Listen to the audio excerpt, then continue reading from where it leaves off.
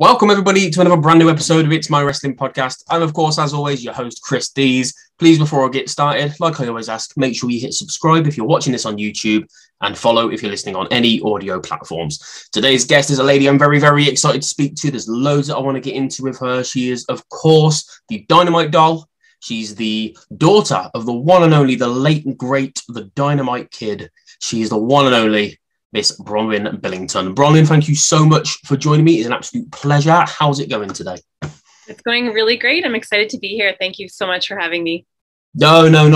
Like I say, thank you so much for giving me your time. It's an absolute pleasure. I am excited to speak to you about your father. I know you must get a million questions about him all the time, so I'm really sorry if any of these have been asked. I'm sure they probably have, but as a fan, I don't like to listen to other interviews or read other interviews before I interview a guest. I just want to ask what it is that I'm interested in. So like I say, okay.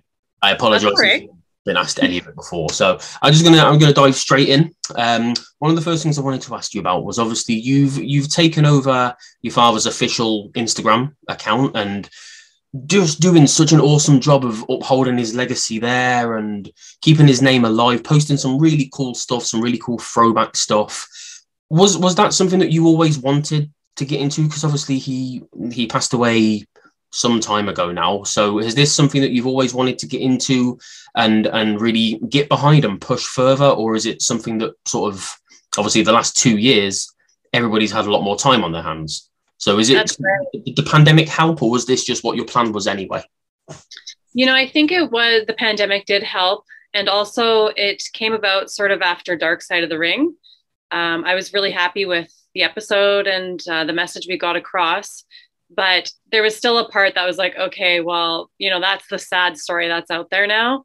Yeah. Now I want to just remember the good times and post positive things and not so negative and just, carry out his legacy that way. So yeah, I had more time on my hands with the pandemic and not being involved in wrestling myself the past 2 years. I was like, well, I miss wrestling. What can I do?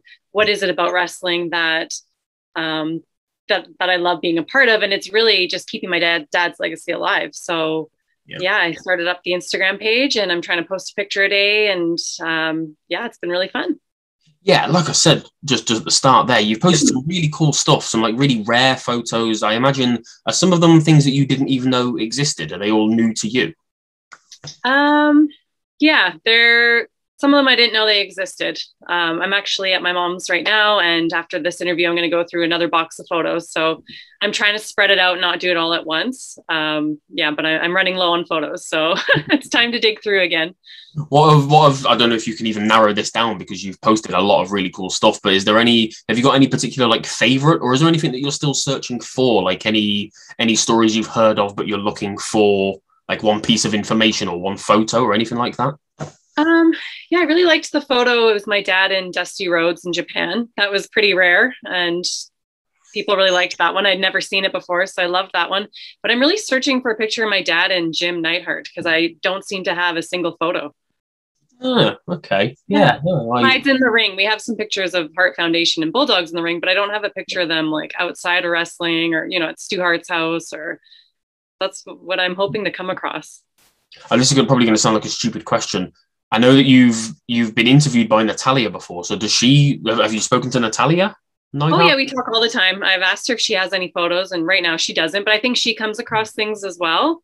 So I'm like, keep your eyes open. That's what I'm looking for. So I've told fans too, a couple of fans. Well, now that I know, I'll definitely keep an eye out. I have tons of photos with Brett and lots of rare photos, which are awesome. They spent so much time together, wrestling and training and traveling, but I don't seem to have any of Jim for some reason. So. No, I don't see many pictures of Jim just in general, just himself with anybody else. But I follow on social media loads of different like classic WWE accounts or 80s WWE accounts. So hopefully at some point I'll keep an eye out. Yeah.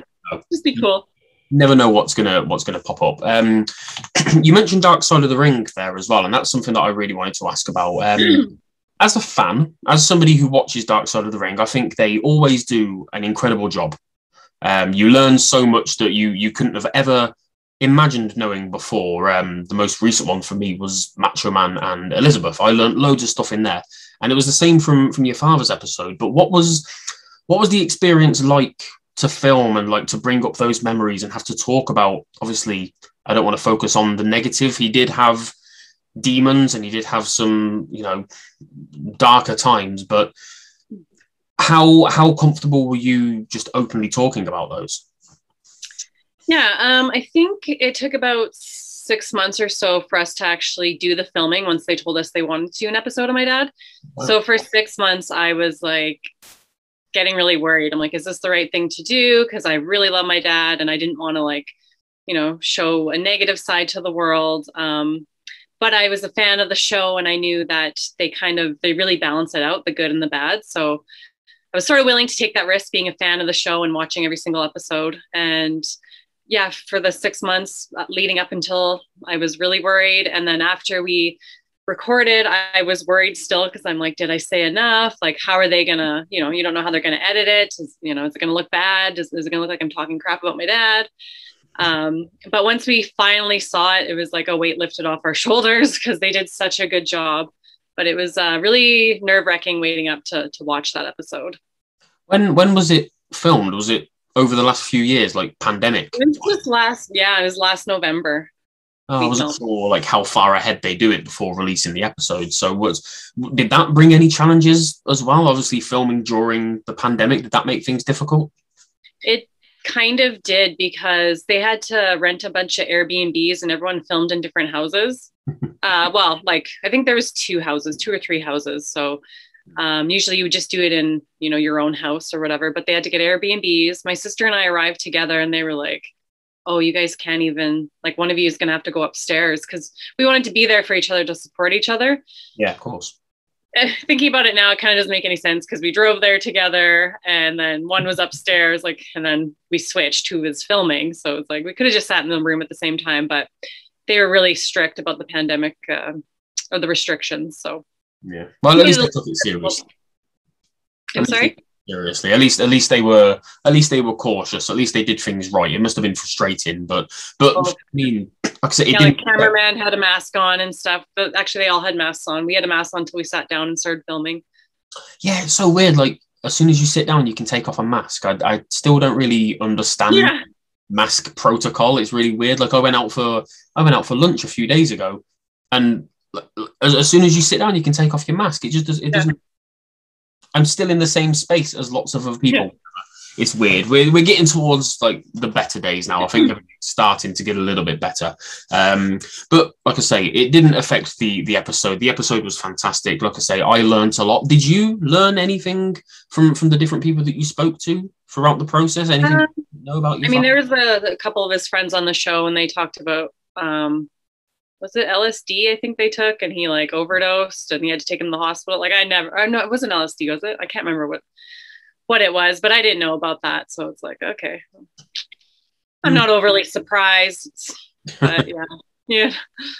No, I was just curious. I don't know how that whole process works. Like if everybody gets together and discusses what's going to be said or anything like that. But no, it was, like I say, really, really cool episode. Yeah, and actually I didn't know his friends before. And actually as well, it was a surprise to me how close they were and how much they loved my dad. So that was really nice to see that he had friends, you know, that were still shedding tears recording. That was Gary Ports. So yeah, absolutely. I did learn the friendship they had was really strong, and now we have a friendship as well, and it's cool. Yeah, and it was really touching, like the way that it ended with what your mum said as well. It was really beautiful. It really was. Considering everybody's got this thing in their head, I think it's the same with every Dark Side episode. You go into it thinking, "Oh, this was such a controversial thing," but then you start to see like the more human side to it, and how these wrestlers had friends and how they have families and stuff like that, and it's not always doom and gloom. Yeah, that's what I really like about it. You're right. Like they showed the human side of my dad, and that's really what we wanted. So I think we achieved what we were hoping to.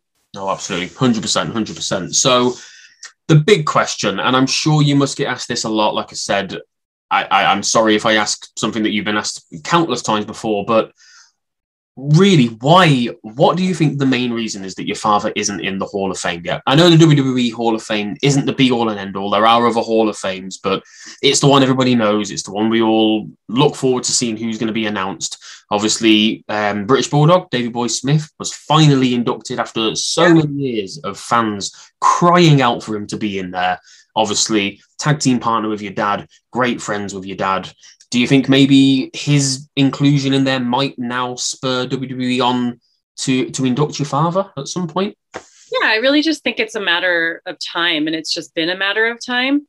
They do a ceremony every year, and so they have to really stretch it out. And yeah, it makes sense. Usually the way they sort of do it is Davey's in now. Well, it would make sense if they did the tag team next, or, my dad.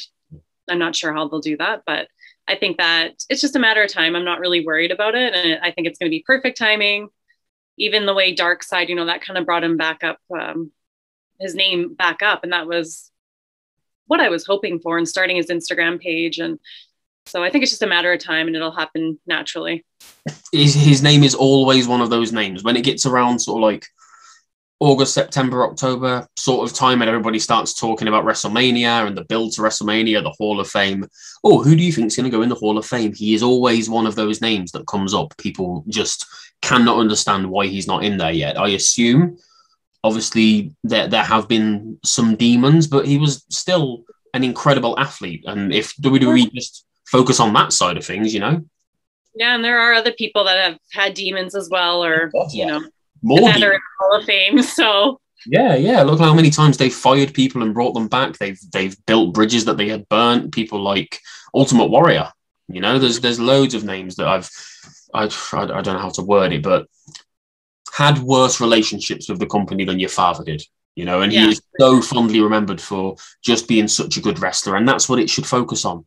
You should be in there because of what you did for the business. And he was a trailblazer, loads and loads and loads of wrestlers always say he is one of the guys who helped them get into wrestling. He inspired them.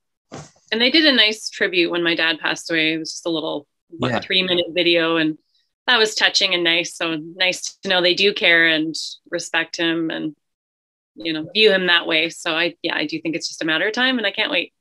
Yeah. So I assume you would be more than happy to go up there and be the main person to induct your dad? Absolutely. Yeah, I think it should be me and my siblings, my dad's 3 children. 100%. No, 100%. I think the other concern is with COVID, obviously this most recent Hall of Fame, we had a really different Hall of Fame to normal, didn't we? Like, they were really cut down speeches. I imagine you'd have quite a lot that you'd want to share. Yeah. However they want to do it is fine by me. So, I mean, I can make it short and sweet. Yeah. Whether it's 3 minutes. As long as I'm up there, I'm happy. Yeah, as long as you're there, as long as you're honouring him, like I say, I live in Coventry in the Midlands. I've been up that sort of like neck of the woods, up around Wigan in the past. I've seen posters up. Of the British Bulldog around and about. And it's really cool to see. And I imagine a lot of that is down to you and helping to keep his legacy alive. People still remember him. They still talk about him, which is lovely. Well, I'm not sure what a difference I'm making in Wigan, but... Well, yeah, maybe a little bit of a difference. I'm sure there's loads of devout fans that are following the Instagram and really enjoying what you're posting. And I think a bit of a more like touchy subject that I wanted to ask about is what was it like growing up?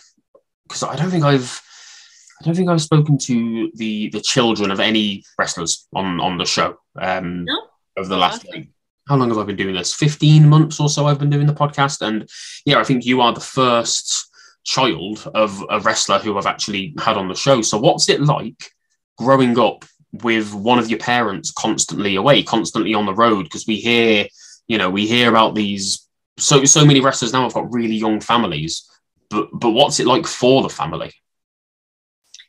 Yeah, my dad, I mean, when he was in Japan, it'd be like 6-week tours, he would be gone. So I was kind of just used to it. And my mom's sister, Julie, was married to Bret Hart.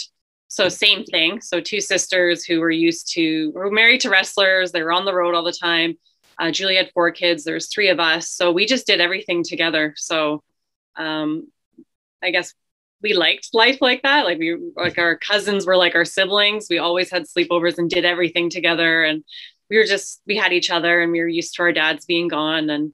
But when they would come home, it'd be like, okay, well, now we have to go home and do like the family thing, do family dinners. We do Sunday dinners always up at Stu Hart's house. And my dad always came home with gifts when he was wrestling on the road. He'd come home from Japan with gifts from Japan for us. And we had a wrestling ring. I think Brett had a wrestling ring too, but we were always up at the Hart house. Basically, there was a wrestling ring, whatever house we went to. So we were kids playing around in the ring. And our moms were mom and dad when dad was on the road, and they're just super strong women and did a great job raising us. So, and we liked when dad was home, but we weren't used to being around that often. So. Yeah, I was going to say that must have made it even more special when you did get to spend time with him. Was he when he used to come home? How long would you usually have with him? Because I don't understand wrestlers' schedules. I don't know how it works. I know they are on the road for like 300 days of the year. So did you ever get substantial time with him? I can't quite remember. I think it would only be like a week, and of course I was probably in school as well. So. Yeah. So like a few days and a few evenings, really. Yeah. Yeah, you never consider as a fan like the toll that it takes on families. And then when he'd be home, he'd be resting his body. So he was often like napping all day. He was in a lot of pain, taking painkillers and stuff, sleeping. So resting his body. Yeah, resting his body to provide for his family.